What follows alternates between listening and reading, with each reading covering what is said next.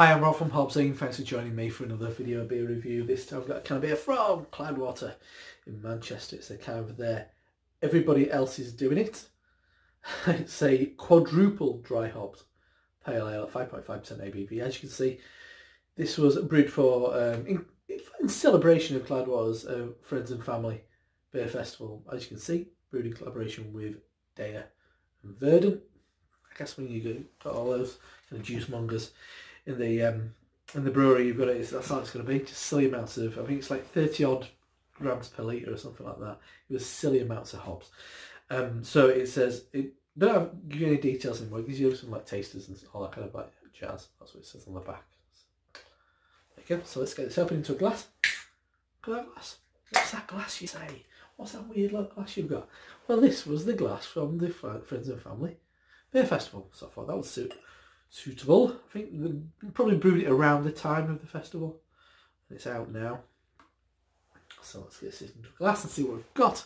And as expected, I mean, I'd say that's unclear for years, really. I mean, that is pretty turbid looking glass of beer.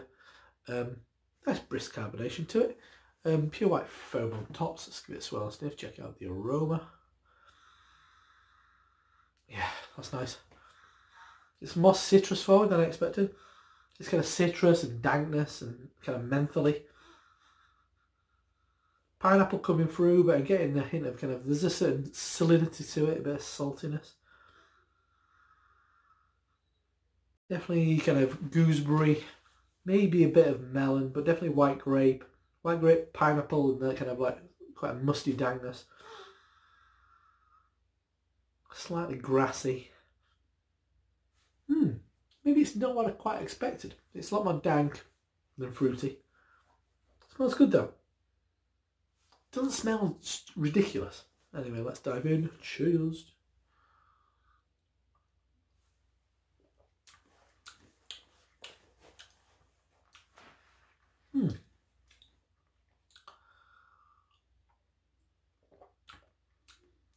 It's got a lot of hops in it.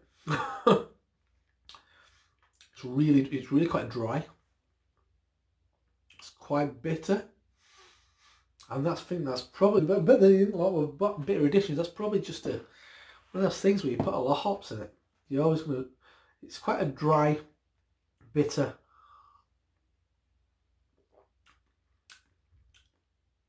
Once again, it's kind of leafy. Definitely dank. Not resinous, but kind of very, very menthol forward.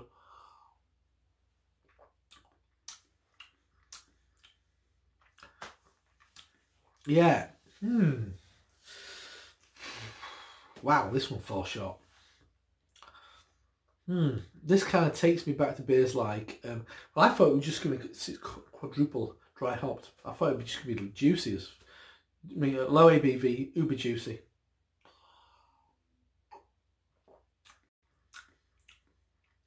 Not that it's bad, but it does take me in the direction of like Mikkeller. Mikkeller did a beer called 1000 IBU Ultramate, which is the most bitter beer I've ever had. So if you look on my channel or search for the most bitter beer in the world, you'll probably find that review, and it's edging towards that. That one just like, but this has got that kind of a flat, like hair lacquer at the back of your throat kind of bitterness. I expected a lot more juicy than that. Dry, bitter, uber dry. So what was it saying? So I'm going to give this spiel on the back. See if I'm missing something. The 6th in the series collaboration brews for our festival, Friends and Family, blah blah yada yada, Verdant and Deya. I thought there was only one direction we could go in. We were big on the hops. This quadruple dry hop pale ale intends to provide huge aromas, flavours carried by a smooth, easy drinking body. I'd say near. Aromas, big pineapple notes lead, followed by tangerine and lime. No. Maybe I'd say the lime. Pineapple no. It's really kind of menthol forward. Flavours, body, smooth, medium to full, with a juicy finish. No, it's got got an insanely dry, bitter finish. Aftertaste, big resinous hop accents, lasting juicy tangerine. No, no, no, no, none of that. It's resinous and kind of edging on unpleasantly bitter. What am I missing? Yeah, I get grapefruit and menthol and dry kind of crushing bitterness. And it really kind of like catches the back of the throat. Nah, that's nothing like what it says on the back end. Nothing like it. Nothing like it. Quadruple dry hopped. No. I mean, if you give me this blind, I would never say anything like that. I would never pick any of these breweries to brew this beer. Because it's that, it's that kind of like bitterness you get in like nanny state and stuff. It's that real kind of like catches you back of the throat. Read the back of that and then drink this beer.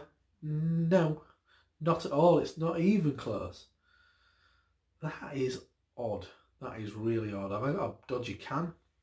Because that's uber bitter. Uber bitter and really dry. I feel it on my teeth. I feel it completely dry me out. Weird. Menthol, dank, dry, and bitter and dry. Not what it says on that. It's not terrible. I will soldier through it.